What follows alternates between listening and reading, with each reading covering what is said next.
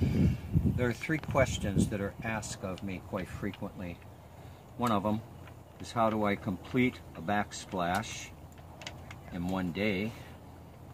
Two, how do I grout silicone rubber? Three, how do I pre-grout tile?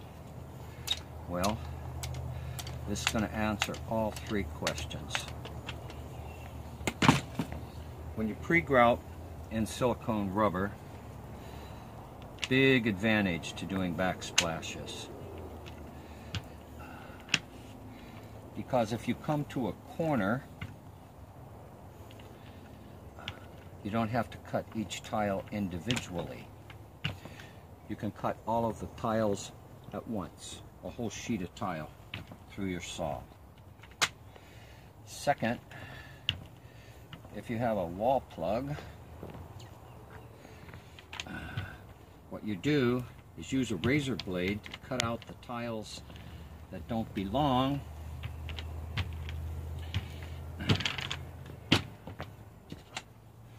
and then you take the strips of tile and run them through the wet saw accordingly to make it accommodate the plug.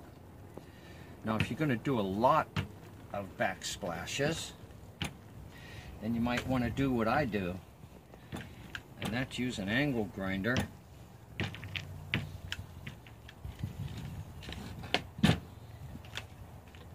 and cut the hole. I use a Makita with a diamond blade on it. Alrighty. Now we're going to clean up this grout.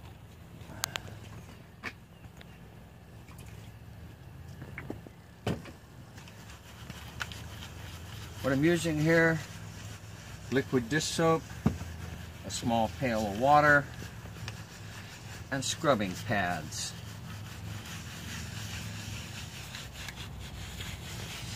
This is how you grout in silicone rubber. This is how you pre-grout tile in silicone rubber.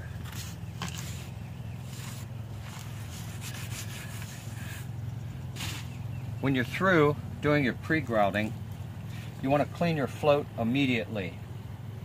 This grouting material is a phenomenal adhesive, and if it dries on this float, it'll never come off.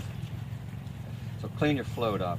If you're going to pre-grout 20 or 30 sheets of tile, I recommend that you stop about halfway through, clean your float, and then continue. Now over here, I have tile that I pre-grouted yesterday.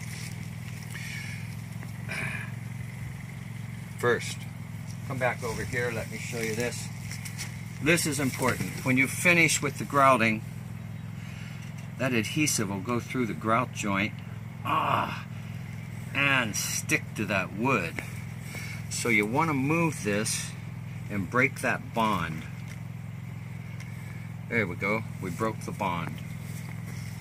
Otherwise, it'll stick on that board and practically never come off. These are the ones I pre-grouted yesterday. You can see where I moved them after I pre-grouted them.